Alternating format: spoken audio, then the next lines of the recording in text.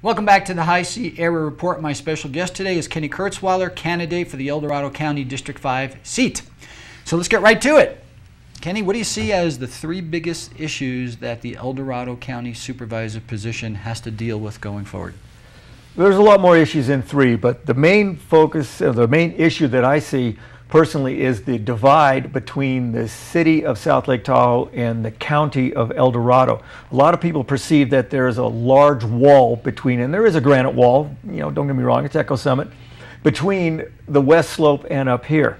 But I think the bigger divide is between the city of South Lake Tahoe and the district supervisor position. So how do you start to break the divide down? Working together in communication.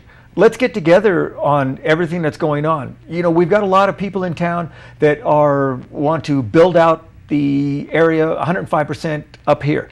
We've got a youthful group, and we've got a younger generation that is coming in that is just like we were, 30 years ago, and they've got that drive, and they're down here. We need to get to here.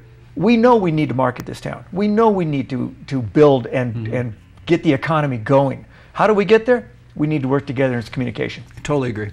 So one of the responsibilities of supervisors sit on TRPA board. What would you bring to the TRPA board that you think we really need to have there to represent the will of the people? I would bring an openness to the TRPA board. And in openness, I mean, a lot of people, the perception in this town is probably a lot greater wall than anything in any other town anywhere, whether it comes to politics or opening a new restaurant or anything in this town. The perception is that the TRPA is running over us. I don't believe that's true. I do believe that we need the TRPA. I was around when it was a CTRPA, when Father Grace used to pull the ping pong balls in the lottery system. And, I think the TRPA has just gotten out of their original mandate. They need to get out of the construction business, back in the environmental business, and I hope to get them there. Okay.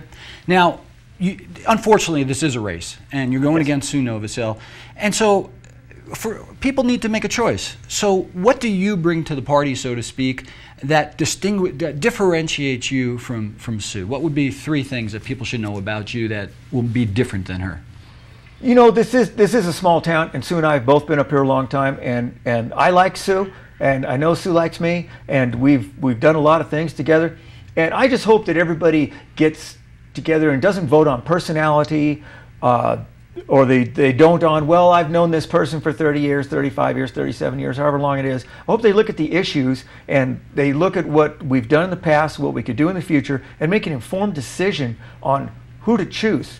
Because I got to tell you, either one of us would be very good in a position of district supervisor. Yeah, but it is a race, and people do need to know why choose you. So if people want to find out about choosing me, they can call me 530-308-5265. They can come over to my house, 2189 Blitzen Road. In fact, we're having a get-together on Sunday the 27th at 2 o'clock. It's a barbecue, and thank you to the town for putting me in the November election. And I'm having a barbecue also, and it's a fundraiser. So I guess what you're saying is, rather than state what the difference is, you want them to come talk to you. Yes, the anonymity thing is what really hurts this town also. Okay. When someone puts out something and they don't want to put their name to it, I have to respect that. I spent 21 years in the military to give you the right to have the freedom of speech that you have. But when someone hides behind a computer, I do not agree with that. Okay. And I would rather talk to them face to face, and we'll find out what the situation is. Thanks for coming in. Good luck in the race, and we'll see you again. Thank you. We'll be right back after the following. Stay with us.